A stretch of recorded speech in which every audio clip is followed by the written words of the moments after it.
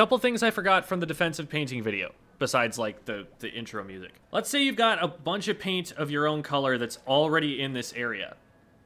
If you decide to spend your time filling in these extra areas here, you're not really doing much else of help, especially if, like I do, you've already got special. And you're standing up out of the ink and firing shots, both of which are more visible things than you swimming through the ink. So you're really denying yourself the advantage of stealth. You should just swim through it to the end of the ink. Secondly, let's say I'm at this corner and I want to swim forward. If I just paint this line and try to swim through it, and there's an opponent standing right here, look at what this line looks like. Imagine you see this right around the corner. What do you think is about to happen? Somebody's going to go swim through that. And so you're just going to cut them off and shoot them in the back like this. So instead of approaching the corner like that, just make sure that the ink that you shoot doesn't go all the way past it so that you can check before you move.